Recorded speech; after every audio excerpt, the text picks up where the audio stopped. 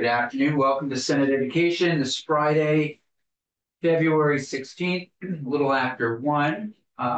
We got a late start because we were celebrating one of our student interns, Brennan, whose last day is today. And we are going to move right into S.203, an act related to the appointment of the State Board of Education members.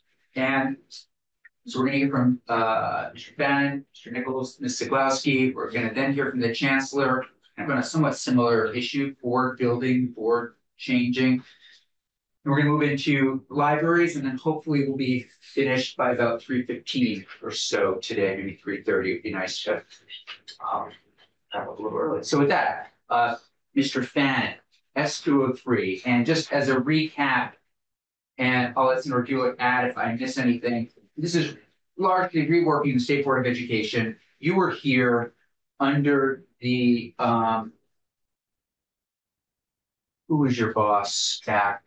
Joe Cook. Joe Cook and Joey Donovan and I and many, Sarah Buxton, we were all on this education committee when we first started to look at the State Board back in 2010 or so. And this, one of the things that happened during that time was we took the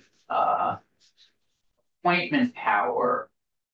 We allowed the State Board, what were we doing? We said the State Board used to oversee the commissioner hiring and firing. We said we're going to make this a secretary level position, cabinet level position, and we are going to let the State Board be involved with the hiring process.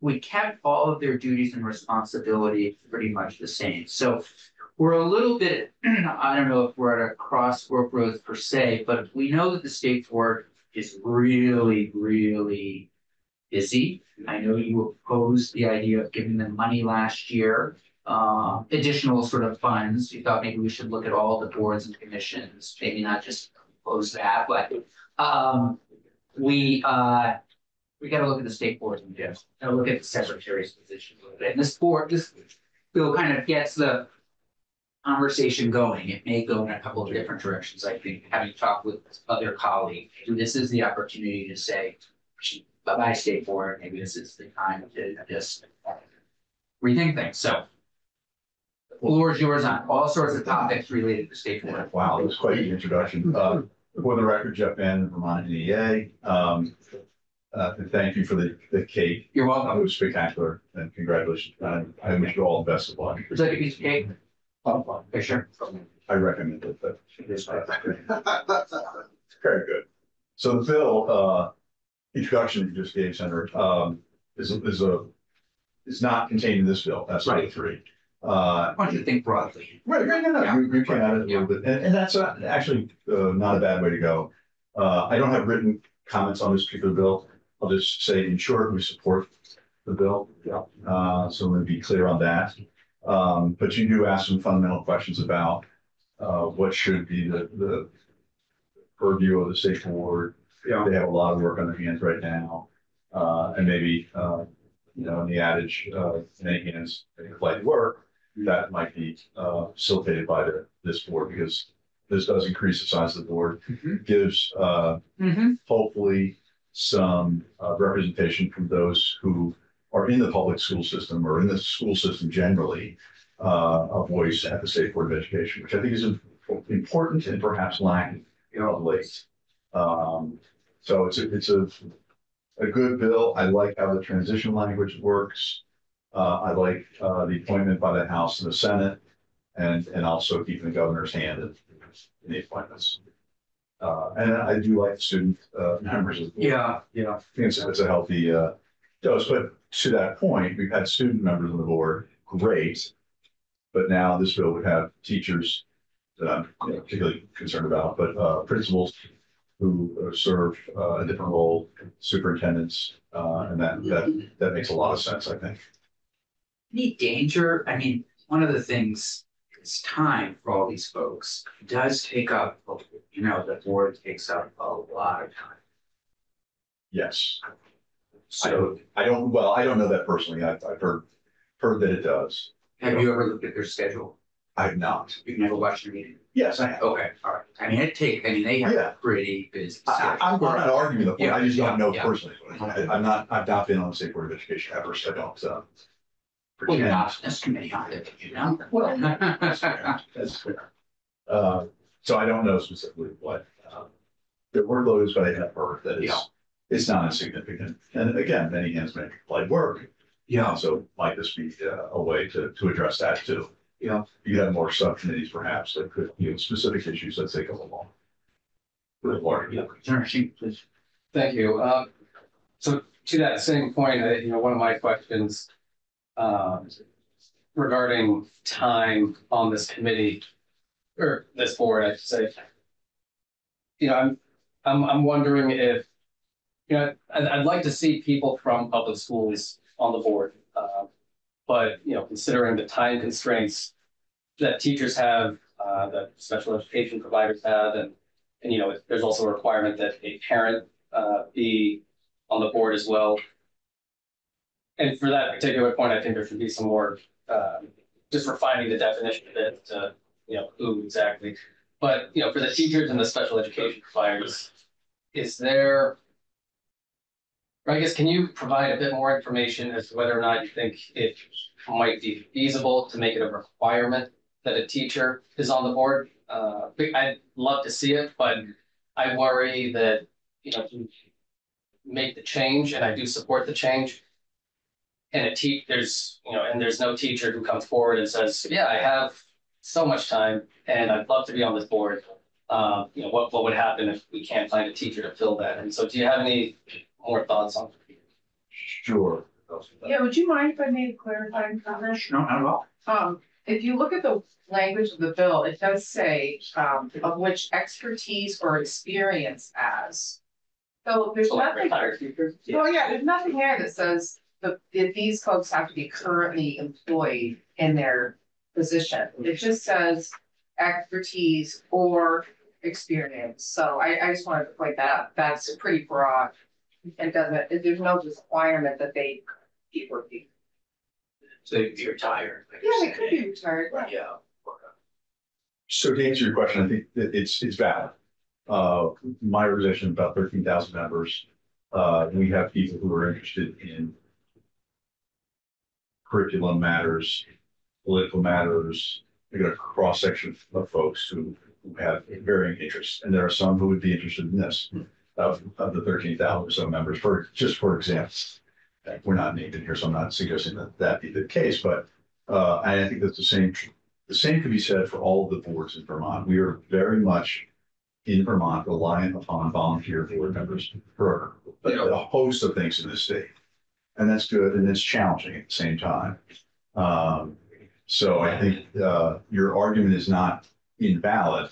I think we've just as a state, we've come to a place where we do rely on volunteer board members for a host of things. And I think what you're suggesting perhaps is, do we want to professionalize the board? And I think the answer is no. I don't, that's not, I'm trying to read into your question, would that help? And I don't know that it would. I think people are willing to serve because they're willing to serve and they find time to do that. And some people maybe probably go for a walk weekly, then serve on these boards, and some other people may want to serve on other boards. But there's a group of people in the state of Vermont, I'm sure, who would be willing to step forward and who are a teacher, a special educator, or principal, superintendent of sorts, and would be willing to serve. Great. Thank you. You identify a problem right now with the makeup of the state board? I think what we, my members, are concerned about their focus being in places that don't necessarily directly affect them. Don't affect your members. Correct. And their students in the classroom. So, if you see somebody who's labeled as a state board of education doing things that don't influence or have an impact on your day-to-day life. I mean, of course, it's obviously not always the case, but I think they might raise the question. I want to make sure that the State Board of Education does have at least some influence on my life in a positive way in my classroom for my students. And I don't know that they would say that to be the case today. So I don't know if it's a problem, but it's it is something that, So, they don't know Yeah. what the significance of the State Board of Education is today to their lives. right. So, for example, is there something they're working on that is not impacting their lives? So trying to prove a negative. It's a tricky, yeah, no, I'm just trying to, I don't follow the State Board that closely, so I don't know exactly what their last meeting, for example, but Yeah. that's what I'm trying to go back to. I Yeah. don't recall what was the agenda, but I think there's something important I'll watch or okay. participate now. Because if they're not working on things that are impacting your constituents, if you will, what are they? That's what I'm trying to understand. Well, What so are for they example, working right, on? I'll Yeah. say, 'Cause I think so much of it's like rulemaking and all right, that. education quality standards. Yeah, yeah, Right, the Act One, yeah, that's a process that they've been working on for some time. And given the rulemaking process and the length Yeah. of time that takes, that will affect, my members in the future. Yeah. I assume, I'm making some assumptions here that will go through the rulemaking process. And there'll be, the way I understand it is, the way it's crafted at this point, we go effective July 1, 2024 for effective 2025. Yeah. School. So there's a lead in time. So will educators, principals, superintendents, teachers, special educators, all folks be affected by that? Yes. So that's something the State Board is doing right now, that they will see the impact going forward. But as to their day-to-day challenge, maybe it's misguided, but they may not see the impact of the State Board of Education today. And I think the notion would be, if you had a principal on there, for example, she might be able to say, hey, we've got this problem in my school. I've talked to some of my peers around the state. Yeah. How do we address that? Is there a way the State Board of Education to weigh in on this particular subject? I don't know, but right now that voice is lacking, I would say. I would be interested in asking the state board person, how do they get some of this information out? In other words, how do they spend any time messaging to principals, superintendents, teachers, or is it more sort of not closed box, but you know, there might not be. I see it more out of the AOE. That they're Right, their weekly field memo, for example. Yeah. We redistribute that to our members. Okay. Electronically. Yeah. I don't know what the click rate is or open rate. Sure. Yeah, sure. I can't speak for that, but Great. I don't know that the State Board of Education does something similar. I know this AOE occasionally does mention what the State Board of Education is doing. So that might be where people have notice of what the State Board's doing. That might have an effect on their lives. Great. So, any other questions for Mr. Back? Okay. Anything else, Jeff? No, I think that's it. It's interesting. Yeah. I'll wish you luck with it. Great. Thanks. Thank you. Thank you. Mr. Nichols, thanks for joining us. Thanks for having me. For the record, Jay Nichols, Executive Director of the Supervisor. That's Not yet. No, I didn't have for the Vermont Principals Association Executive Director. So a couple of things as I start my testimony in S.203. One, the question, I read the law the same, or the bill the same as Senator Gulick was saying. So I would see it as, I don't have any members that are going to have time in the state board, but I've got a lot of retired members who are still very invested in trying to make sure that our schools are high performing. So I think it's going to be retired superintendents, probably retired teachers, retired principals that would fill those roles. And I actually like that idea because they're not going to be worried about just what's happening in their school that day. They'll probably be in a better position to see the big picture, and they'll have years of experience actually working with you. So I really like how the composition of the board is being discussed. In my formal testimony, you can read it, but I do want to thank Senator Gulick, Hashim, Hirschlick, and Baruch for this bill. I think it's really good.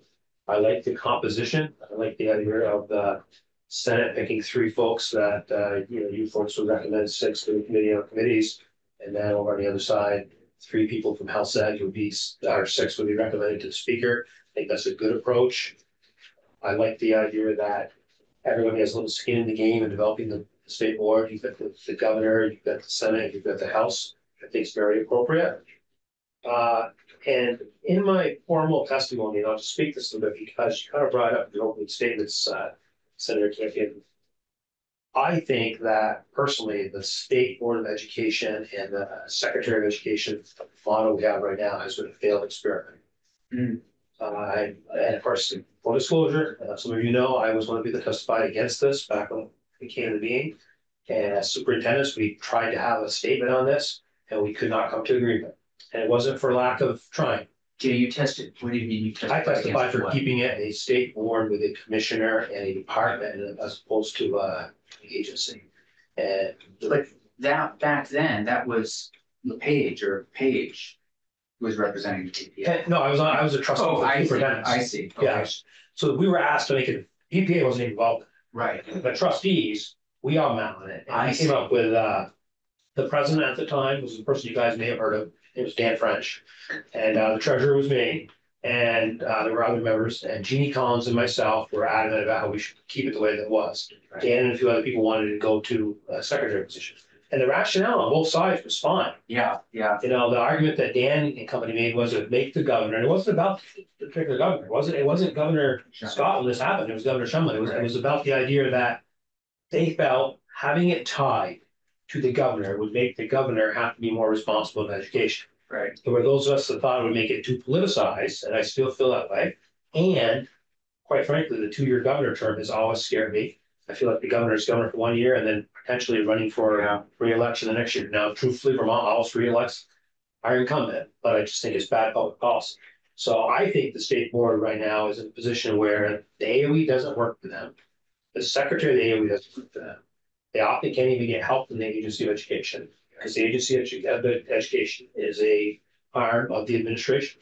I think it's a much more stronger model when you have a commissioner with a state board that is funded, supported, independent of government entity. With 3 government entities, really 2, the executive branch and the legislature, but Senate and House helping decide what the composition of that board would be. So as you're talking about this, I think that's something that should be really considered about going back to a model where it would be commissioner driven, it wouldn't be as politicized, and we wouldn't be having some of the things that are going on right now. We're almost a year without a secretary. And we can say we have an interim, and that's not a knock on interim. Very bright person. I like Heather a lot. We really feel rudderless how we feel.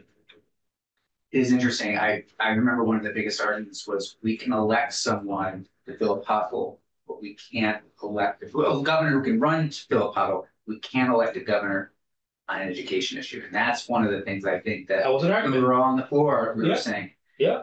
You got to have a governor out there that can at least talk about if he or she wants to get elected for education kinds of issues. And I get that Interesting argument. to see the study going, some dissertation in the future, sort of pre and post where we're I can remember sitting on Bill Doyle's knee as a young person talking about this.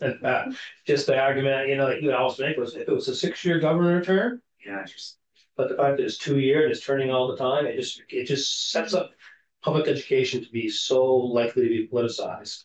And that's, again, not a knock on any individual governor. It's just on the system. I would rather see it be much more independent and much more focused on what they really believe that state board feels is best for kids with a commissioner answering directly to the state board. That's my 2 cents. interesting. Yeah, it's interesting. No, I agree with that. Bill does have my name on it too, but it's, I said that. I mentioned that. Yeah, thank you. No, I think it's, I agree with all these points that have been raised, and, everything we do in this building is politicized, to some extent. Education is politicized, sure. Yeah. Always has been, always will be. Yeah. Yeah. But I think, with the board and the role that they should be playing, it's something that I think we should take input from, both branches of government and, provide for a more balanced approach as to who is on the board and what parts of society they're representing. So, Great. Anybody else on this issue? I do agree with the comment about the term of the governor. That's a total different conversation. It's kind of like being a senator on the education committee. All the time you figure out what's going on and see what. Yeah, thanks. And I thought, did we not look at the term of governor? Did we not? We used to do it all the time in the survey at town meeting, that survey. Yeah, But yeah. isn't it a constitutional amendment issue? Right, and I just have this recollection. I remember talking about it, I don't remember anything before. happening. Maybe, yeah. I'll take care of that. Would you please? Yeah, well, I think we might be the only state left this 2 years. Yeah. Might be one other, but we're close to it. And then think about that in terms of Right now. organizational leadership. And the same thing holds true for the commissioner. You want somebody that's focused on education, working under the state board, not working at the whim of an individual governor that could change just like that. But keep in mind, go back and look at the tenures of our secretaries and commissioners. Just because you have a state board report doesn't mean they can't get rid of somebody after 2 years or one. True. All those kinds of That's things. true. That's true. Yeah. So it's interesting, it's complicated. Yeah, we should say. Yeah. Any other? And I do think, and I think you'll agree with this too, the Senate, the upper chamber of the legislature, should have a 6-year term. We've been told by the Speaker of the House that there's no upper chamber, that there's 2 equal chambers. Just for the record. Yeah. Thank you. Okay, thank you very much. Thanks. Ms. Siglowski. Good afternoon. Good afternoon. Lisa Glavely, Executive Director for the Vermont School Boards Association.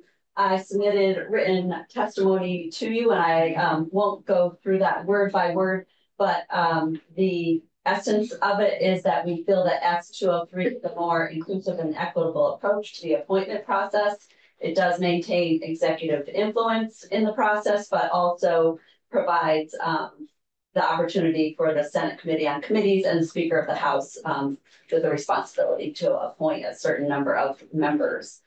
We think it is in the best interest of state of Vermont education to have a diverse and inclusive representation on the State Board of Education. And wanted to also point out that we recognize that this state board and the agency play a vital role in our education system. And we have a resolution to that effect. I'm not going to, again, read it to you, but it is in my written testimony. And part of that resolution says that in order to accomplish these goals, the Agency of Education must be properly staffed and resourced. VSBA desires to be a strong partner with the State Board of Education in overseeing Vermont's education system. VSBA believes that the state board should include an active school board member, an administrator, and a teacher. The governor should consult with the VSBA in the selection of the school board member. So as such, we support the proposed new requirement that the State Board of Education members include at least one member with expertise or experience as a principal, superintendent, teacher, school board member, educator, preparation program provider, special education provider, and parent. So those are all the entities that are listed in the bill, and we agree with that. And lastly, I just wanted to note that this fall, our members adopted a resolution that came from a school board in Addison County, charging the VSBA staff with convening a task force to assess the needs of our school districts, examine whether the state board and agency of education are meeting those needs, and develop recommendations for actions by the governor and the legislature. So we have convened that task force. It includes one school board member from each of our 11 regions. And we expect that they're going to wrap up their work next fall with the goal of completing a report by November. And so I may have some additional recommendations after that report. So would you might say again what that task force is doing? They're taking a look at the work of the Agency of Education and State Board and any concerns about how those entities are serving the field, including school boards. So one of the things we talked about in this committee, and in a way it overlaps with it, is whether or not, you know, how this agency has changed over the years, where there might need to be new people, additional people, both focusing on, of course, literacy. We know that there's a CTE position will likely pass as well, but also enforcement. Will this get to any of that, or? I think that it may. The task force has held one meeting.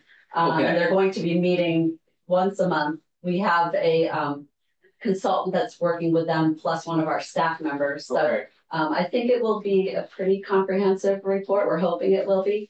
And if you're willing to share with that group that question that we have been talking about for last year and this year, does the agency, are all the positions that we need there? Yeah. That would be great if they were able to weigh in on any and all of that. I realize it's a big ask, but it would certainly, if we don't get an opportunity or the financial support to do an audit, having that as the beginning of a process that might go forward would be great. Yes, I'd be happy to pass that on, and just also wanted to mention that they're approaching this from a growth mindset, not from the role of being overly critical. Yeah. Senator. Thank you. Are you suggesting a change in the bill? Because it seems as though on your second page, the second paragraph, you want an active board member. Well, that is the resolution. That resolution is quite old. Oh, this is so referring to yeah. Okay, Yeah. Sorry about that. Yeah. Okay. So we're You're okay with? yes, we're okay with the language of the bill. Yeah. Thank you. Yeah, Senator Sheen. Thank you for your testimony. It's just a general comment for the committee. This is something I really support this bill, and I hope it's something we move, that we're able to move forward. And in looking at it, I do want to stay true to what my beliefs are, which is that there needs to be a balance on it, and that we do have, for better or worse, depending on what your views are, we have a unique ecosystem between public and private schools, and as I'm reading the makeup, I do see, in my opinion, a pretty, a substantial number of folks who would have originated from the public sector or public school sector, and I think that's great. But I'm not seeing that there is at least one spot that does represent approved independent schools. And I do think that there should be at least one, because again, regardless of what your thoughts are on approved independent schools, there is a relationship between our public schools and approved independent schools. And to stay true to that balance that represents the diversity in this ecosystem, I think there should be one position from there. No, you're not. Listen, we're getting to. No, you're not. You can. Senator Julie, please. Well, so there's nothing explicit here about these being public school people. So I don't know where you're seeing that. So it's just expertise as a principal, a superintendent, a teacher, a school board member, educator prep program. There's no, it's not explicit that it's a public school or an independent private school. Or independent, what's it called? Sorry, independent. Approved independent. Approved, thank you. So I don't know, I mean, they could be from anywhere. Yep, and they absolutely could be. Under the current system, if you have a governor, I'm not referring to our current one, but any governor who could say, we're going to load this up with principal who was from an approved independent school, a teacher from an approved independent school, and a special education provider from an approved independent school. So I guess to that point, maybe there needs to be more, it needs to be more explicit in general as to who is representing public schools and who is representing approved independent schools. I'm just throwing it out there. We do have this hybrid system. There should be at least one person. And again, whether, regardless of your thoughts, not you specifically, but anyone's thoughts on approved independent schools, they do exist. And there are students who attend them. And this board does create rules that affect those schools as well as the public schools. So I think that we should figure out how to make sure there is some equity for who's being represented on the board. So you want all these positions to be more explicit? I think if we're going to do markup, which we definitely should do markup and look more explicitly as to what type of balance we want to have on this. So makes sense. to your point, so it's not exclusionary language, but it's not inclusionary language. And it will be helpful given our hybrid system. I'm sure that at least one seat represent this unique hybrid system that we represent. So that's my. I mean, it's interesting. Right now, correct me if I'm wrong, on the board, there are two current school board members and two former principals. Is that accurate? On the current board. Believe there are any current school board members on the state board right now. I'm just reading the list. But we can come back. Oh, wait, excuse me, there is one. There is one, yes. Please. Just out of curiosity, as we gain testimony on this, any intention of bringing the chairman of this board in to, that was one. Yeah, I mean, she's been in a lot, but we can certainly have her. It is interesting. They didn't seem, when I reached out to them about this, they felt as though they almost wanted to stay a little bit out of it, but we can loop back to them. So it would be interesting to learn, kind of from a mechanism stake. Yeah. Does it work? Does it not Yeah. work? What will they change if they change? Yeah. So, do we want to have somebody from the therapeutic school on there? How about deaf, hard hearing, deaf blind? Are you going to get into that kind of detail? I think I agree that. We have a special education provider. Okay, it's on there. Yeah, so it's on there as an option, but not as a requirement. Right. Just thought. Yeah. Well, we can, like Senator Sheen said, we can work on some of the details during markup, but I think it's required the way I'm reading it. Yeah. You have to have a special education sort of. Oh, for the other subcategory we're talking about. Okay, I get it.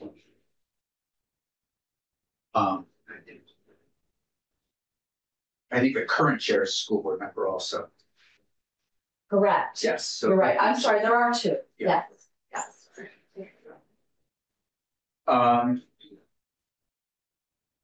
Anything else on this? Helpful. Please. Possibly, just again, find balance in this conversation. Invite one of the governor's staff to come in and talk about their perspective on shifting from a governor's appointed system to again, a hybrid. Might learn some lessons there or may not.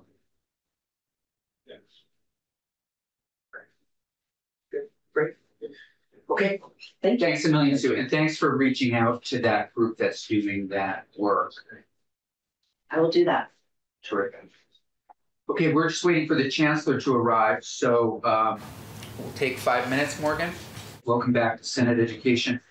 We are shifting gears now. We have the chancellor of the state colleges with us, Chancellor Mauk, and we're so happy that you were willing to come back in. When you first arrived, you were here maybe 2 weeks. Now you've been here about 6 weeks. We'd love to hear how things are going just a little bit, and then we can also transition into the bill itself and discussion around thoughts on faculty and staff being on the university's board. And this shared governance conversation is one that I think has been happening in the state for a long time, probably at the institutions you've worked at in the past. And so we would welcome a conversation about that as well. So with that, anything you'd like to share around your tenure thus far? That's my now 6 week tenure. 6 week tenure. Yeah. Well, I have had just a wonderful 6 weeks getting to know more about the system. Been able to now get around to all but one of the campuses for the newly formed Vermont State University. It's been very exciting. I've gotten to meet a number of our students in all kinds of fields, watching them as they are participating athletically, academically. Just earlier this week, I was able to see a student who's been working on some research on ticks in the state, which is so important. I was just with the Secretary of Agriculture at one of the buildings outside Randolph, and they are also doing tick research. So it's very important for our students to see, everyday applications of research and what they might be able to do in the future. We were talking to a DMV and doctor of veterinary medicine, and she asked the question, how is it that we get more students in the state to be interested in working with large animals as opposed to small animals? And so certainly as we have moved to fewer and fewer folks having a lot of experience with farms, having opportunities for our students to see what it would be like to work with large animals is very important. So a lot of these experiential opportunities are just very, very important to them. So it's been very good. Next month, I'm going to get to CCV's campuses with Joyce Trudy. So I'm very excited about all that. So Great. So been good. Yeah. The system's been very good. And, yeah, learning all the nuts and bolts as well. We want you to be successful. So if there's anything we can do to be helpful in any way, you know where we are. And Yes. we elected, as you know, re-elected Lynn Dickinson to the board yesterday, and elected a gentleman whose name Mark Mahaly. Mark Mahaly. Hopefully, will be a good addition. And if not, we'll go right on. I'm sure he'll be fantastic. I've been able to already work with him just a little bit and, in these couple of weeks, and I think he'll be very good. Certainly having folks that are dedicated to the system and the students that we serve, I think is very important. He clearly has demonstrated that so far. Right. Any questions for the Chancellor before we move into our conversation about the folks on the University Board of Trustees? Yes. So yes, your predecessor asked about your positions within the Chancellor's office that are outside the state. For actually, I asked for some kind of a data on how many positions have been created. Had the positions expanded? Because I understand that there were some positions in Nebraska or Missouri, some other states. And I asked for some funding, kind of spreadsheet. I won't put you on the spot for that right now, but we were asking about the strategic plan. I know you've talked about creating one of those. So have you had any progress on that? On the data, I'm sure. Yeah, that I'm sure we can get to you. Okay. Here in the next little bit. I'll make sure you get that. Commissioner Williams, just to confirm, you're looking for the Chancellor's Office financial makeup budget, and you had heard, excuse me, I should have taken your advice and not eat in front of the Chancellor. You had heard that there might be some out-of-state positions that are being filled for people living out of state but working for the state colleges. Yes, I will find out about that. Okay. I think the reason I'm asking is because of the funding. Obviously, we're looking for money to keep things going. I've talked to a group of people here out of Castleton University, and it's like, try and convince them that they have to help. I look at it like a business. They're the product of their business is students coming in the door and then going out the door too. So, what could they do to actually help with that process? And I know our interim president met with them, I believe, recently. And I would also like to be able to get to meet with them and talk with them and hear, some of their thoughts. I have been able to already get around and talk to some external groups, and I just found that the more information I have, the better decisions I can make, and so I would look forward to that as well. I've heard good things about your meetings with people. Oh, good. I'm glad to hear. Yeah. Good. Well, there should be more. There will be more, and I also don't believe in just one-off. So I would hope to meet with all these folks again when as soon as we're able to. But you should know, if you don't watch this committee every evening, that the president of UVM was also very complimentary of you. Well, he was in last week and was forward to working with you. I did hear that, and I was very impressed with it as well. I am hopeful that the two of us could work together just for all of Vermont, because he has just very, very good ideas. Yeah. Senator Williams, you did. Oh, he said that he was looking forward to working with you. Yeah. Probably said he would share some of his money with you too. Oh, did he? No, he didn't say. Well, I think both institutions play an important role in the future, so I'm excited to hear about that. Thank you. Anything else? So this conversation, ongoing conversation about shared governance and having a voice from faculty and staff on them. And wondering if you might say a few words about that. Sure, and let me actually, I had prepared sort of just to talk about our board and sort of give you a backdrop for Whatever works for you. what we're doing. I think it'll help sort of set an understanding for the conversation. So first, I know Sharon Scott spoke a little bit about this to your board, but to your so the board's role is on system governance and strategic oversight. They are responsible for developing the mission, the vision, and policies of the institution to ensure financial sustainability and accountability, and appoint, evaluate, and if necessary, remove the chancellor of the system. The chancellor's relationship with the board, I report directly to the board of trustees. It is a relationship of mutual accountability, and I'm responsible for the day-to-day management of the systems. However, major decisions do need board input.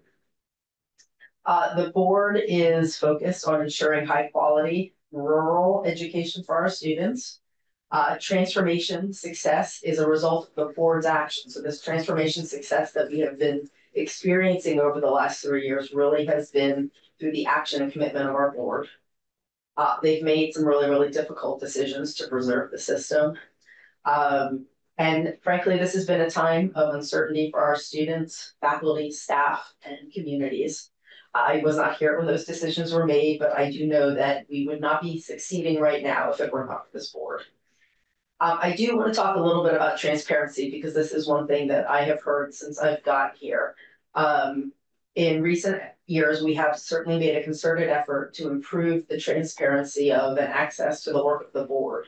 A couple recent activities, certainly implementing virtual live stream meetings, which obviously were first a result of COVID, but we have continued those. So anyone can at any point either watch the board live or on YouTube afterwards.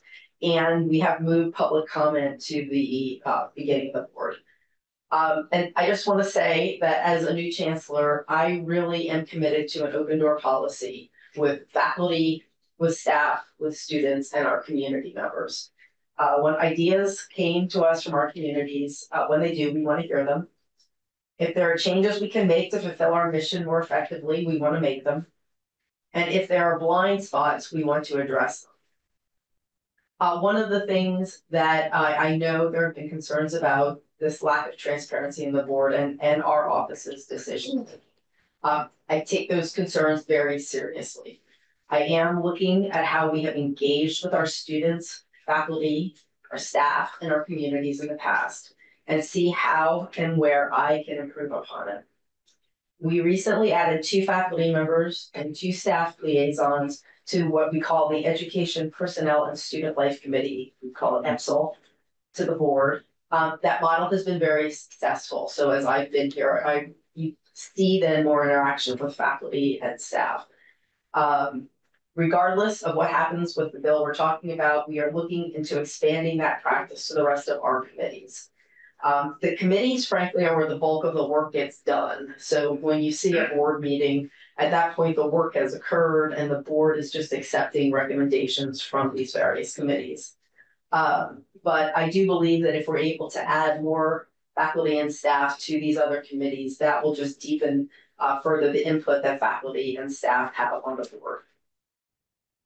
Just a couple of things if you decide to pursue S.238. It does propose adjusting the composition of the board of trustees and would cut the number of legislative trustees in half from 4 to 2. Frankly, our legislative trustees make up a critical component of the board's makeup, so we don't support reducing the number of legislative trustees. Frankly, the Vermont State Colleges was created in 1961 by the legislature, and so we do need robust input from the legislative body if we are to be successful.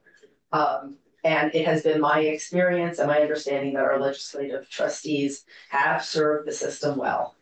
We believe that their contributions are essential to the health of the system moving forward. So I certainly do want to tell you that I appreciate you taking some time to talk to me today, and I'm grateful for this shared vision. You know, and I'll just add, as a person who has been in higher ed for now nearly a quarter of a century, I am very supportive of shared governance. And the shared governance model in higher education does involve the board through what is typically the president or chancellor in the system, and in particular the faculty. That has been the model that has occurred. I am a great proponent of it. It's one of the reasons when you ask why am I meeting with these folks and that I'm meeting with them because it has been my experience over these past 25 years that one needs to get engagement from those various groups, so that we can ensure that we are doing what makes the most sense. The one thing I've often said, someone said to me, well, when you hire an English faculty member, you know, that would not be my expertise. So one of the things in the shared governance model is that we have to respect and rely upon the expertise, most particularly of our faculty. So when you talk about shared governance, usually it's the faculty role of that, so that what their expertise is, you rely on and you respect. And so that has been something that I've done throughout my career. But I would take questions now. Please, Senator Weeks. Only, so you mentioned that the inclusion of faculty or staff and students on the committees is something which you're supporting.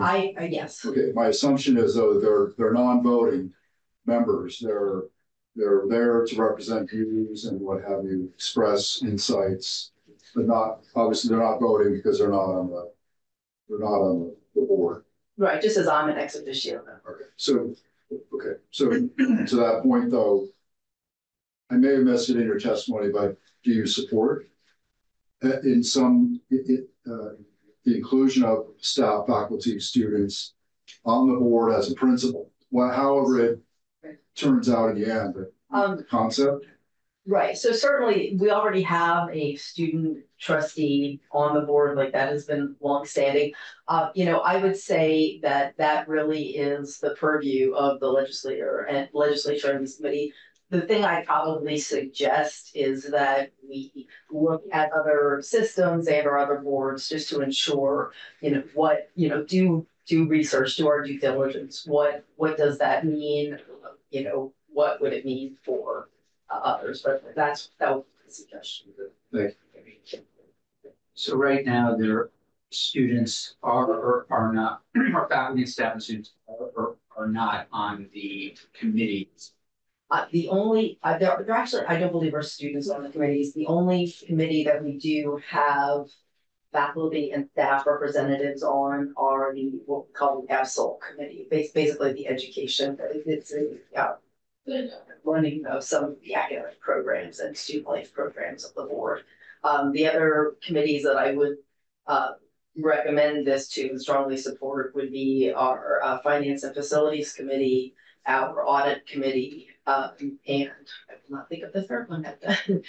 There's a fourth committee that I would. These are committees. This is something you're interested in taking. This. It is, yes. So that is not a legislator.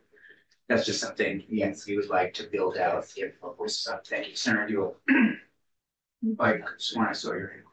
I don't think so. Oh, okay. Did anybody else see Senator Dewell's hand up? Or was it just me? Something in the cake. Something. I'm not going. Right. Senator Sheen, any questions? Thank you. Thank you. Okay. Well, thank you. Well, thank you all. yeah. Have a great weekend. Yeah.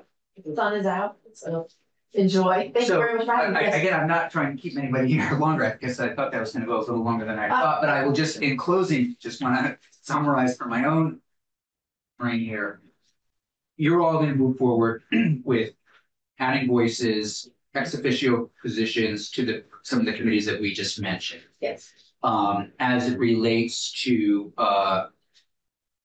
formal positions on the board, you are all saying will be left up to all of us. Dare I say, call it neutral position. Okay. Great. Drake, do you want to add anything? No, the only thing I would say that the chancellor mentioned is that we do think it's really important to have those four legislative trustees. That would be the takeaway, and that rest are really policy decision recommended. Just in case you cross paths with Mark as you're leaving, I gotta say, One never knows. hey, yes, we just want to give you a heads up. You don't need to show up next week. Yes. Got one more. So I always believe that it takes you a year to figure out what your job is. At least another year to figure out how to do it. And then a year, so you have a get well date for Vermont State Universities in mind? Get well, dude. Data, it's all gonna be, we're gonna have a lot of students coming through the front door and we'll be able to keep all the positions viable that we have right now, faculty and staff. I don't know that I have a date. I hadn't been thinking about that though. I certainly, you know, through all of the challenges that I have seen, I see an awful lot of opportunities. I see a variety of paths that I think that we can take on. I'd like to, you know, in the spirit of what I've just said, I'd like to really talk more to faculty, staff, and students to see what are some of the pieces that they are very, you know, interested in doing. But I think what excites me the most is that there are a lot of avenues, and I suspect that we will take most of those avenues to get back to a healthier position.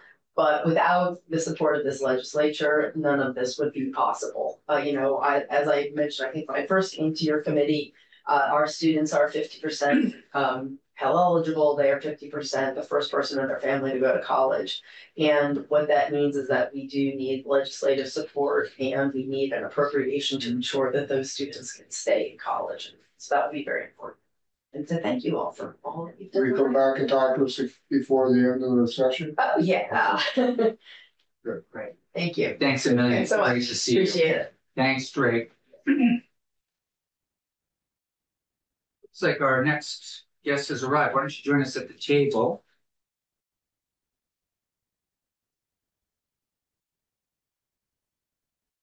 That's right. We'll get right back. That's the idea. Let's see. Sun's shining.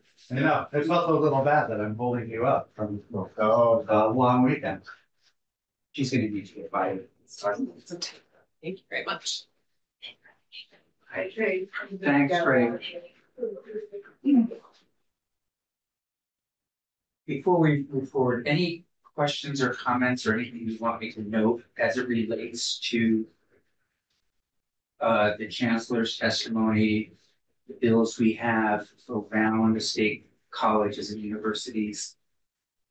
Anybody else you want to hear from, or people? Sounds like a policy question.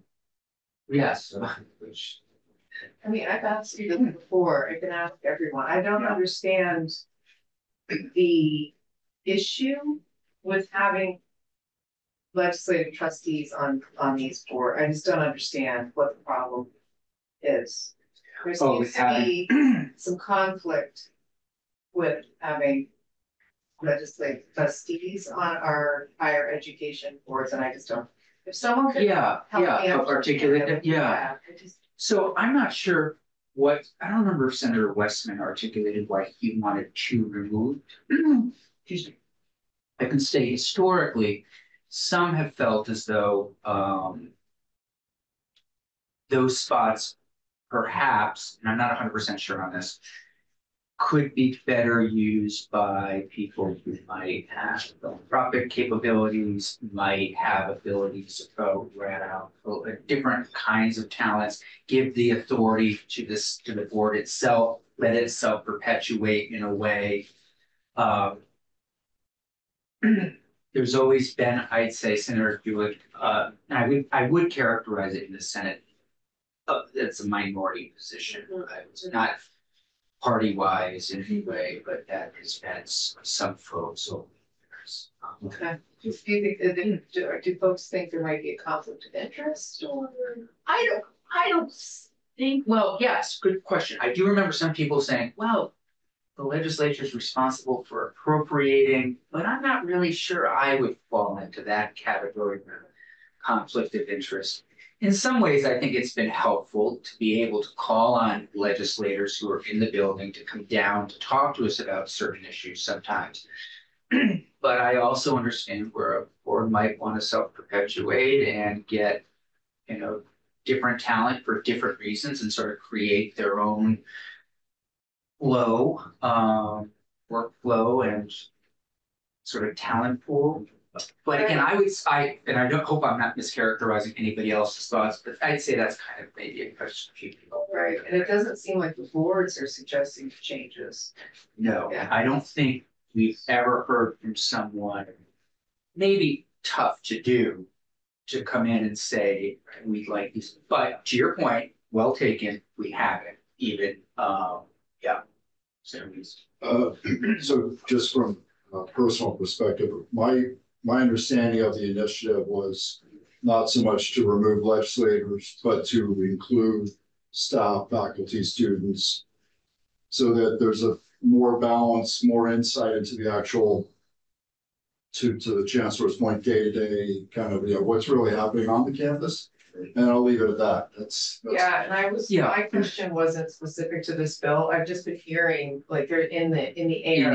Yeah. That there are some legislators who were like, oh yeah, I don't think there should be trustees. Right.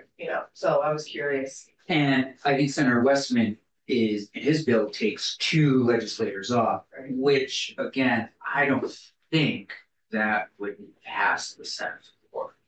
I think there are still people that I'd say it's the minority that feel as though, okay, don't want legislators there. But I think overall people see it as a good thing.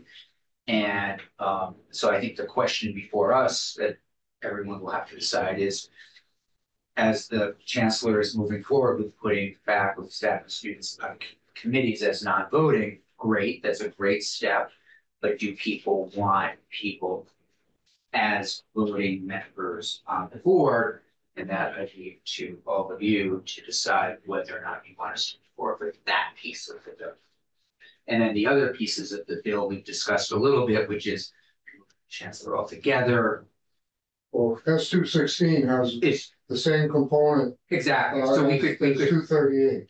Exactly. So one, one is just a, Colin Moore's bill, and the other one is Richie Westman, and he's on the appropriation committee. So fair enough. And I'm fine with however we might want to move this piece of those bills, putting it on either bill. I prefer not to give Colin more credit for anything, but that's just a guiding principle I have in case he's watching. Yeah, that's right. Colin Moore's great. However you guys want to do it. Yeah. So any thoughts on that? People want to do it? Do people want to move in that direction? Of reducing the number? What's that? Of reducing the number of legislators? No, of adding a faculty and staff member to the board for that. And I can put it on the agenda for next week just as a conversation, but something we've got to kind of, we're going to move on or not. Yeah, just to find balance, I'd love to hear from the board chair. So for a member of the board, just kind of get their perspective. That's fair. Yeah, absolutely. We'll have, I believe the chair of the board is still Lynn Dickinson. So I'll ask Morgan to ask Lynn Dickinson to come down next Tuesday for 20 minutes. Can we also get the chairman of the board, education board, state education board to come talk to us? Jennifer Samuelson? Sure, yeah. Yeah, because I get some different perspective now on what she does. As it relates to Senator Gulick's bill around this. Yeah, we can ask her to come in again. I do remember we asked her once. The board said, hey, we'd like you guys to handle that, but you can always try again and see if they want to. Hello. Hello. Nice to see you. Good to see you too. Thank you for having me. Yeah. So Christopher Kaufman, Executive Director of the Vermont Humanities Council. You came in last year, I believe, also, and maybe said, how do you do to all of us? I did, very briefly. Great. Yeah. And you wanted to weigh in on S.220, the library bill. I do. Great. So please, the floor is yours. All right. Before I get started on that, I have to hand out comic books because that's what I do. So you probably have seen this already.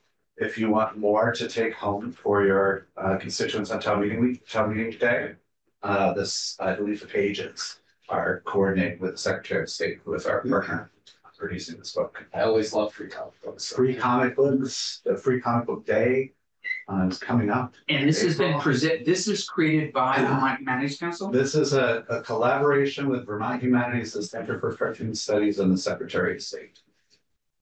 And how long has this been out? about a year and a half. Terrific. We went through 20,000 faster than you could blink. We have ordered another 20,000. So that's the second edition. So those are now ready to go for town meeting. This is also our spring season of public talks. So now I'll talk about S.220. Again, my name is Christopher Kaufman-Ilstrup. I've been the executive director at Vermont Humanities for about 6 years now, so I probably can't claim that I'm new. And this year marks our 50th anniversary as an organization. For those of you who don't know, we are the state affiliate of the National Endowment for the Humanities and based in Washington, D.C., and the Library of Congress, also serving as the Vermont Center for the Book. We're a very close partner with the Vermont State Department of Libraries. I personally was a proud member of the legislative working group on the status of libraries in Vermont. And I believe I may be the only member of the working group who is neither a librarian nor a trustee, a library trustee. But I do have 30 years of experience as a community organizer in the cultural space. I hope that I brought some level of expertise to the table. We work for and with libraries and librarians every day in every county and in every season. We run lifelong learning programs across the state. We do summer humanities camps with public libraries and schools for teenagers and tweens. We run professional development programs in early literacy for early educators. And with support from the Vermont Department of Libraries, we are the coordinators for the Vermont Early Literacy Initiative, which provides convening, technical assistance, and mentoring support to libraries and communities across Vermont. Generally speaking, lower income communities and their libraries. We also, with the Vermont Department of Libraries, run a series of young adult author residencies that is coordinated with the Vermont School Library Association. Last week's Farmers Night with Kekla Magoon was part of one of those young adult residencies. Kekla also visited Main Street Middle School, Montpelier High School, and Spalding High School in the area. Really glad to be here today to speak in support of S.220, what I call the Omnibus Library Bill. I don't know what you call it. Thankful for Senator Hardy for introducing that. It contains many of the recommendations of the working group. And we're grateful to you all for your due diligence and your support of many of the working group's recommendations. I'm totally aware that it's Friday afternoon, so I don't have a lot to say, but I will happy to answer as many questions as I can if you'd like. But this is overall, you're supporting the bill. Overall, we're very much in support of the bill. Takeaway, yeah. That should be the takeaway. And I just wanted to note a couple of places where I know you have concerns. Say our perspective on those concerns. First of all, the ebook section recommendations. We know you have some concerns about whether that would actually cause more problems than it solves. We've removed that section. And I know you've removed it for now. And I would just like to say that as a matter of equity and access, I think it's very important that the legislature continue to think about that issue over time. And now might not be the right time to be putting that in this legislation, but it's not going to go away. And particularly in relation to those issues of equity and access, I think about people who are reliant on ebooks or audiobooks in order to be able to read and to access materials. And I think, and we'll take a little more testimony on this, but we did, as I recall, are running up against federal copyright laws on this issue. So, but I appreciate it. It will be an ongoing conversation. It's complicated, the intersections of capitalism and access. Moving on, I'm really delighted that you're supportive of providing more guidance to public, municipal, and school libraries on collection, development, and retention policies. This was a really critical piece of the working group report for me.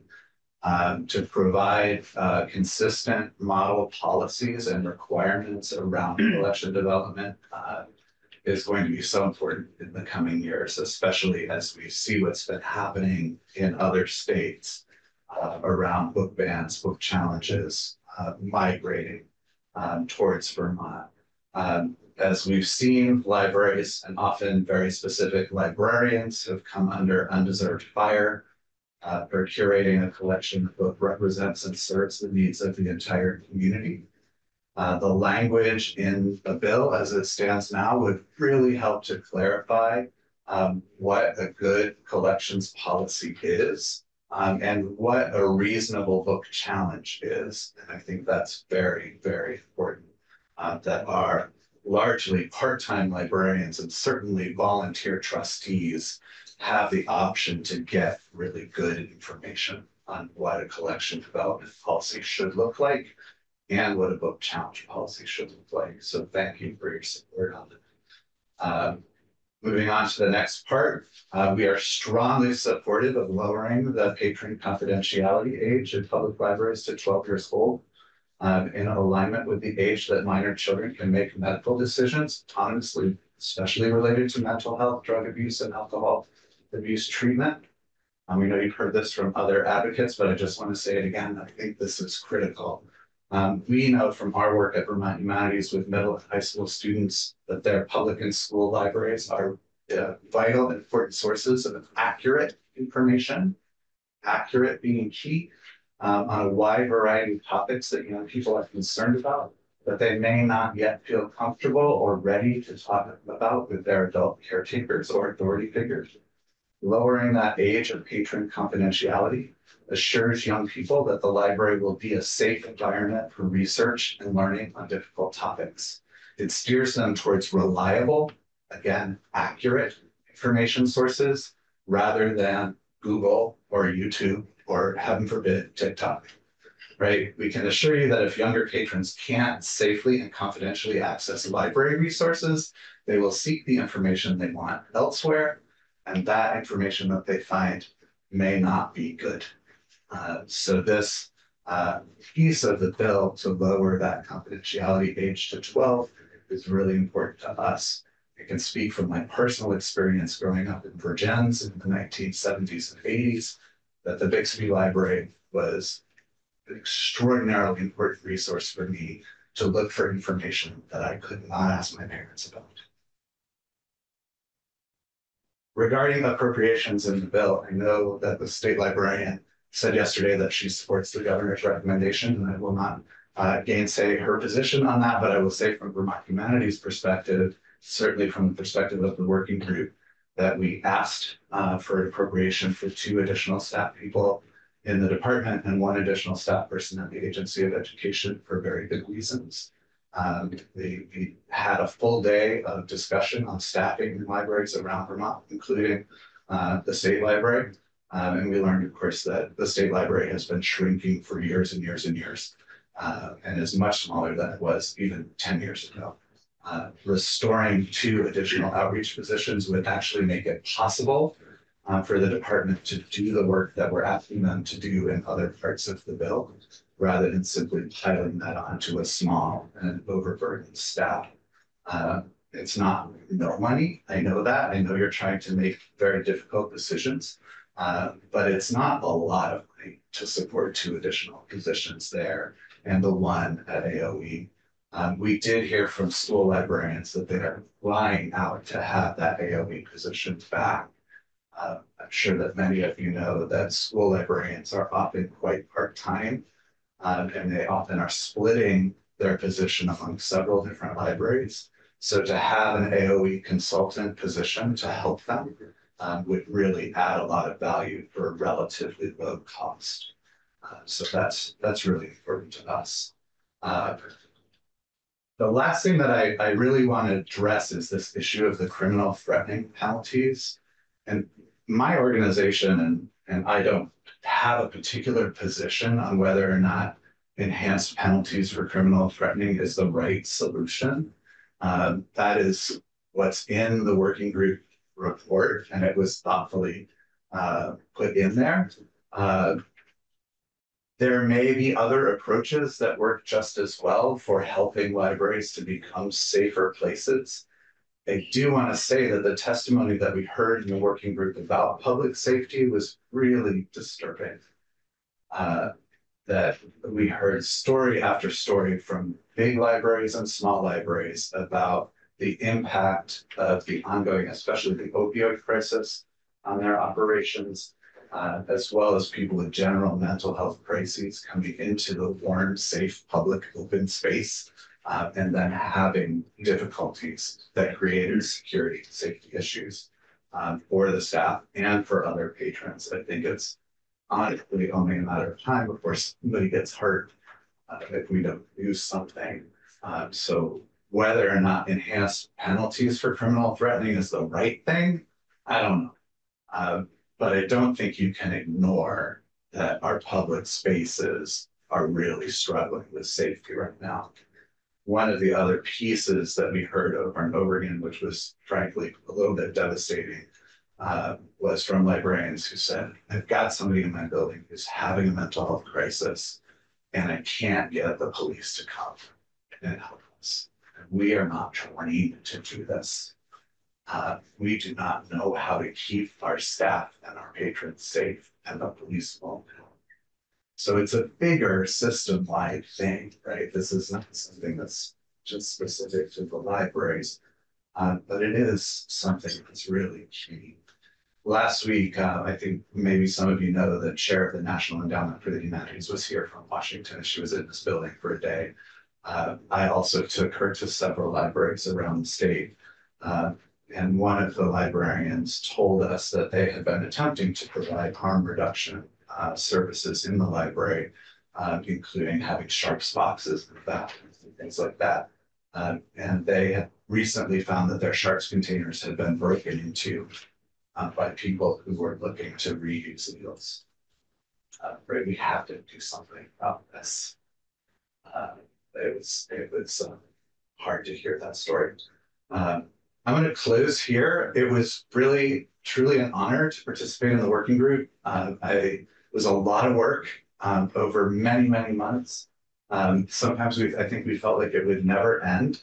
But I personally really grew in my understanding of the challenges and the opportunities facing Vermont libraries.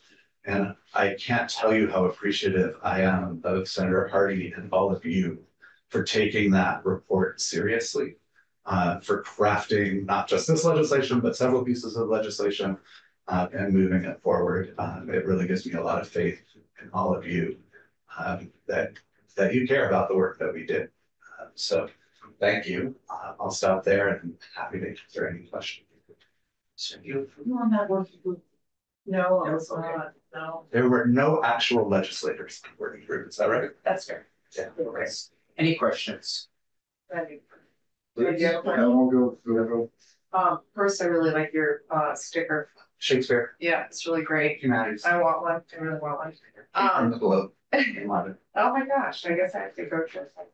I just wanted to say that I didn't really understand the importance of the AOE liaison because I happened to work in a school that was really well staffed and had a hearty, healthy budget. But I've since learned that that's not the case around the state, and we have a lot of schools that are rural that have one librarian or a part-time librarian. And those folks often feel very isolated and alone. And my experience in the library, we're talking a lot about mental health issues with kids.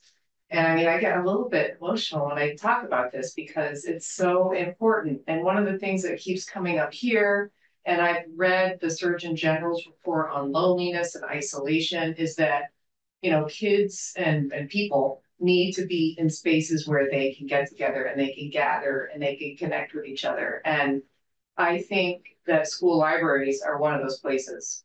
And when I was a librarian back in the old days, I worked really hard to create a space that was welcoming to all kids, that was like a safe space, that was a creative space. I need this, I turned this old newspaper storage closet into a maker space, and kids would go in there and do art and do science. And so if we're going to put our money where our mouth is, if we're going to really do what we claim we want to do, which is meet the needs of kids in terms of mental health, create spaces that are safe for them and welcoming, then I think this position is really important. And I've done like 180-degree turnaround, because the more I understand how all of Vermont works, not just my little bubble in Chittenden County, the more I think this is a really crucial position. So I just wanted to thank you for your work with the group and for putting that particular provision in there. I hope we can find a way to make it happen. And especially, I was thinking, especially if somehow that position could also speak a little bit to all the literacy work that we're doing, you know, that would be fantastic. Because I mean, reading and literacy, you know, go together. And libraries play a part in all of that. So anyway, thank you. And that was a long commentary, but I appreciate you listening. First, Senator. A question. Yes. So I received an email yesterday from a constituent asking a question about library positions in the bill specifically. And I'm going to revert back to your comment that libraries have changed over the past 10 years, certainly over the last 20 years. And this may not be a fair question for you specifically, but since we have the chief of librarians, commissioner of librarians, and I will happily throw it over to her. Isn't there a possibility if library usage is contracting even a bit, isn't there an opportunity to redistribute somewhere the manpower to you know, for those positions that are being. The library usage is actually expanding quite a bit. Yes. Then if you can revert back to your comment about how libraries have changed over the past 10 years, that would be helpful, because. Sure, libraries are doing a lot of different things now, right? When I was young, perhaps libraries were places where you went to get printed books, and you still do that, right? You go and get printed books, but you also go there for lots of other reasons, right? A lot of people go to the library for access to the internet, but don't have internet at home. So librarians are serving as job counselors and resume writers and helping people to get unemployment benefits, for example. That's, you know, it's just some of the top uses that are happening in libraries right now. You can just walk down the street to Kellogg Hubbard and you can see that the number of kids accessing that library after school is enormous. And libraries are in many cases serving as uncompensated childcare facilities for parents who don't have the resources to pay for after school programs, right? Almost everything that happens in the library is free, including all of our programs. So there are many ways that libraries are expanding. I would say usage is not going down. If anything, it's becoming more and more important, especially in our smaller communities where a library might be literally the only public space available in the community. Safe space. Yeah, and the only warm space in the winter, right, for people who might be struggling with shelter. So that's really critical as well. If you want to add anything to that. If I could add, Catherine Delnau, I'm the state librarian and the commissioner of the department. The work that's going on is shifting in libraries, and I'm not asking for additional FTEs. You know, this is an area where the legislation, the bill has FTEs for the department. But when I hear the question, I become concerned that there's an idea out there, someplace in your constituents' mind, even if not in yours, that the department should shrink further. And I have to speak to you about that because we have 18 staff right now. And actually our work is expanding. We have now got a grant program for building projects, and we're paying for those consultants, they're not consultants, but those professionals to run that program, state employees, limited service. So we are actually now up to 20 because the need is so great for support. Our Department of Libraries provides centralized services to people around the whole state of Vermont. When you request a book and it gets to your library through interlibrary loan, we did that. That's our courier system. We have a statewide contract. When you log on to the Vermont Online Library, that's my team. We got that. And that's when you talk to the state colleges about their databases.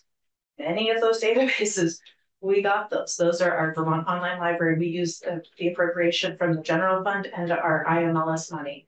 We grant federal funds that make up about a third of our budget. Our staff, we need staff to do that work. And 18 staff is many, many fewer staff than the department had. And I know the report's very long, so I can point you to the chapter on structures and organizations. Our research showed that the department used to have 68 people. They were distributed around the state in multiple buildings. We're all now centralized. There are 18 of us. Please do not cut us further. We are working to the hilt. I would love to show you my calendar. It's crazy. We're doing so much work and we're all functioning really, really well and at high volume. So please do not take anyone who says something else very seriously without a further conversation, which I'd be happy to tour you all around and show you what we do and who does it. I would add as a just one second, partner there's Senator Reese wants to follow up. No, I just wanted to say it's better for constituents to hear it from you than to hear it from us. Yeah. With our filters and our, various degrees of sensitivity and, knowledge, background. Well, and just one more piece, a lot of what's happening now, people point to, well, things are online. To maintain the statewide online resources requires staffing behind the scenes. So our online databases, our ebooks and e-audiobooks, we're actually building a platform for all Vermonters called the Palace app. So for every Vermonter to have a baseline of collections that no matter what their local library can afford, we get everybody these resources. That's the type of work that we do. Granting out federal funds for summer reading, for participation in the Courier. We need some staff to kind of get everything working well with resource sharing. And that's the real function of our department at this point. We don't typically provide in-person service, although I might be doing story time on the library advocacy day here at the State House, which I'm very excited about. So if you know children, bring them to story time with the state librarian, but we don't typically do that kind of service. So all 16 of your employees are state employees? All 18 of our employees are state employees. Yeah. How about the municipal libraries? None of the municipal libraries report to us. So there's an inequity in pay in a lot of cases with those. Because I'm hearing the same thing from my municipal library. She's got 2 part-time employees that don't even qualify for the municipal insurance program. And that is a big issue that I don't know that it can be addressed statewide legislation, because right there are municipal libraries and they're private nonprofit libraries, and they all run slightly differently. And issues of equity among the 183 libraries is really important. And pay is certainly something that we heard a lot about, as well as health insurance, right? That most library staff don't work enough hours to get health insurance. Any final questions or comments for Mr. Kaufman? Okay, thank you very much. Great, thank you for your work. Very much appreciated. So we are just waiting for Ledge Council to come down to finish our work for the week. And so why don't we take 5 minutes? Welcome back to Senate Education. Friday, February 16th, 243. 2 last sections on the library bill, sections 15, 16, and 17. So 3 sections. Returning to the backside, page 2 of the outline that Mr. Anderson has provided us with. And then, as we've talked about, there are some things that are settled, but there are a number of things that aren't settled. And we have people coming in next week to talk to us about everything from firearms to questions about municipal authority, etc. So it's all yours. Great. Good afternoon, Tucker Anderson, Legislative Council. We're going to start in section 15. And for purposes of the outline, I grouped 15 and 16 together as authority of the Department of Libraries. The first piece in section 15 would amend the duties and functions of the Department of Libraries to add a mandatory duty for the department to adopt a collection development policy that reflects diversity of race, ethnicity, sex, gender identity, sexual orientation, disability status, and Vermont's diverse people and history.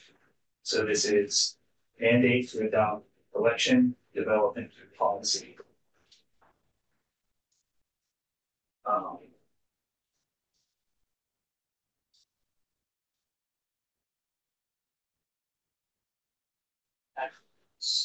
So basically those classes of people take that into consideration when advancing, adding to collections, etc. Yes.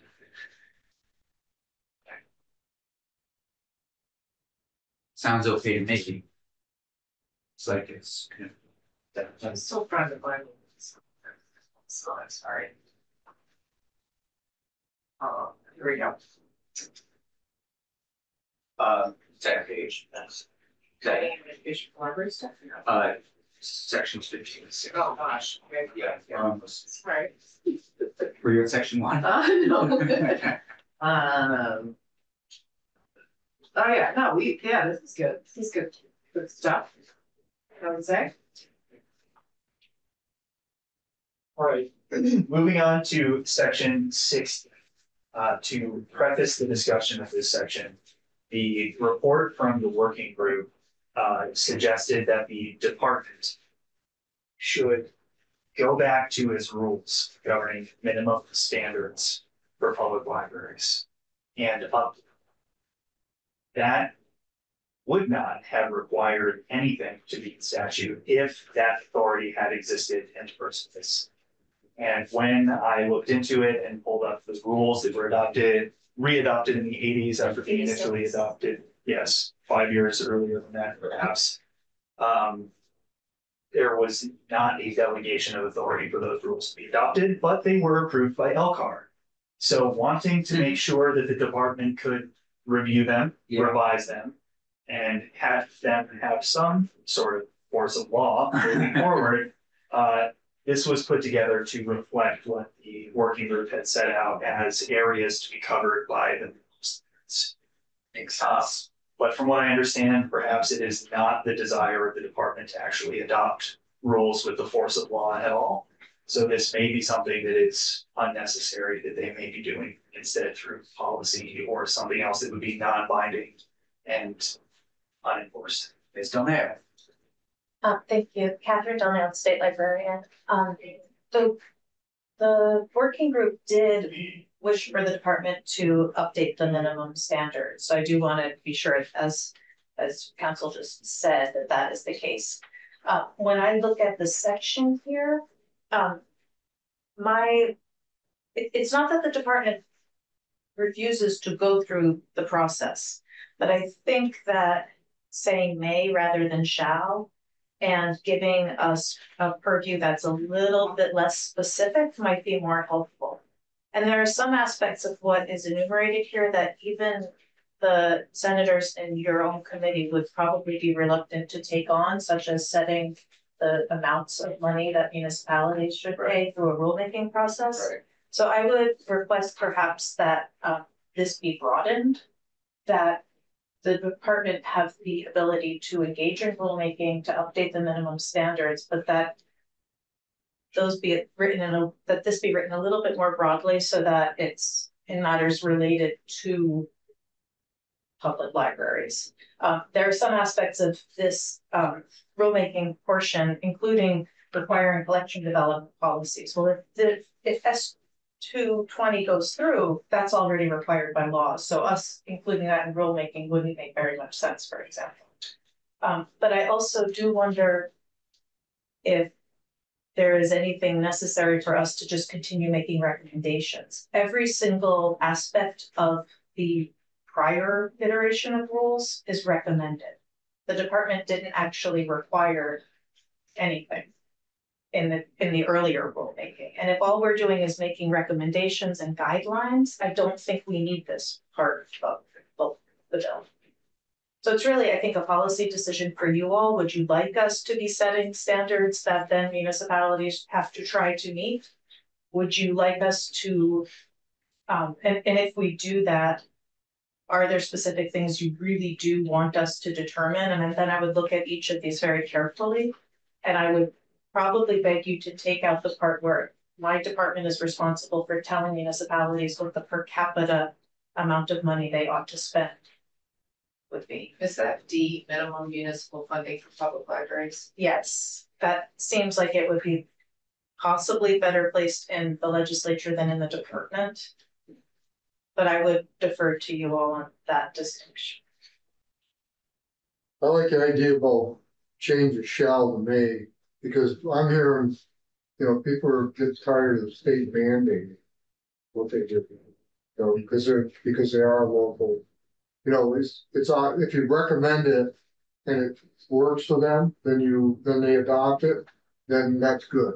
We can all agree, but the mandate something doesn't set well, particularly with the climate out there right now. Not real happy with us. So their taxes going out and If I may say one additional. Please. I do want to say that the reason that the working group made this recommendation is that many libraries in the state of Vermont do not meet the 1986 standards today. The standards include things like that they need a collection development policy and a reconsideration policy.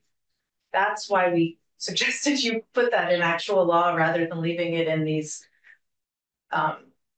minimum standards that have no teeth.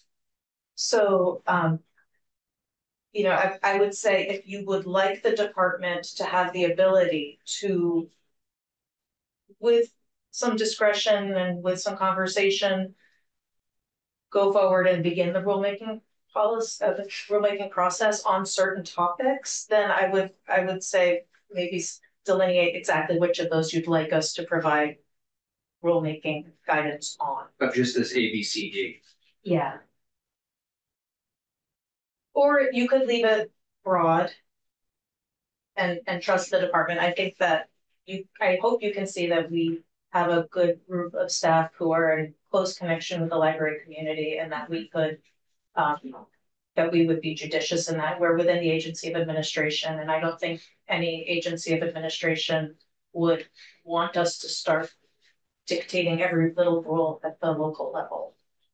Yeah, please go. So would Senator Williams's suggestion of just using the word may instead of shall, would that cover it for you? We leave all the A, B, C, D, but we put a may in. I think and it's may the proper legal term that we would use.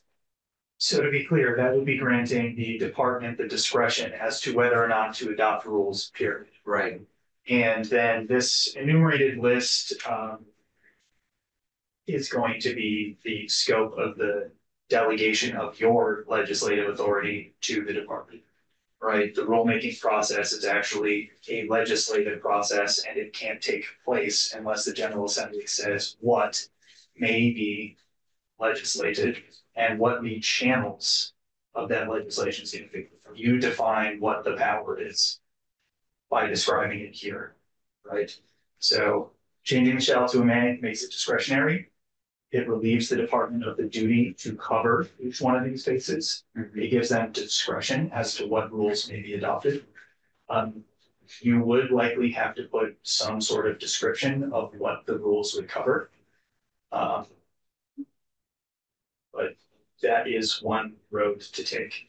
I will note that if there's no intent for this to have the outward force of law, if there's not going to be a mandate in the rules for the public libraries, then it may be even better just to clarify that the department has discretion to adopt procedures under the Administrative Procedures Act. And then that would essentially be guidance and recommendations governing the Department of Libraries' own process and essentially encouraging the public libraries to meet the standards. Ms. Delnier, tell me again why you really don't think it should be shall. I mean, this seems to me. Well, yeah, go ahead. Let me try to explain. There Move actually this forward. Yeah, there are two shalls in the sentence. Right. And one of the shalls, I think that the department is very open to engaging in rulemaking. Okay. If rulemaking is actual rulemaking. Yes. If rulemaking is only going to be guidance, then rulemaking, the procedure of rulemaking is quite onerous. Yeah. And as far as the items on the list, to answer Senator Felix's question, the department is not in favor of establishing continuing education requirements for public library trustees, per my earlier testimony. That was not a working group recommendation. I would not want to see that be something that we must do. We also are not the right people to be in charge of, the right experts to be in charge of the regular inspection of library buildings and property. These are places of public accommodation. They're already inspected. They should be inspected already by the towns. And then under 5D, the minimum municipal funding for public libraries. Those are the types of things that we would recommend, but we wouldn't actually. And we have no enforcement mechanism for any rulemaking. And so I just want to be sure that that you all have this conversation and that you know what it is that you're asking us, that you're directing us to create rules around. Because remember, 1 and 2 have already been taken care of in an earlier section of the bill. Now we're down to minimum standards for the public availability of information technology at public libraries. We did a survey, it's included in the working group report. They're all providing this except maybe 5 libraries. And almost every library also has Wi-Fi all the time. So my question is, how much is this really needed, really? That any of it really needed? Thank you for saying it succinctly. Okay. Yes. So based on what you just said, that 1, 2, and 3 are already taken care of, and then Section 5, B and D aren't you're interested, you're not even interested in pursuing that. Well, they're important. Or they're important, but they're being done elsewhere. Regular inspection. We've had the conversation about minimum municipal funding for public libraries. That really leaves whether or not you should establish recommendations for libraries, building specification, meeting room. Yeah, it just seems like maybe we yank this whole section. Or if there's perhaps council can suggest a different way to phrase it so that we have the authority to develop statewide guidelines for the other entities that we can. But what do you want to do in terms of statewide guidelines? We'd like to kind of show what a good baseline might be for per capita spending, but not require per capita spending.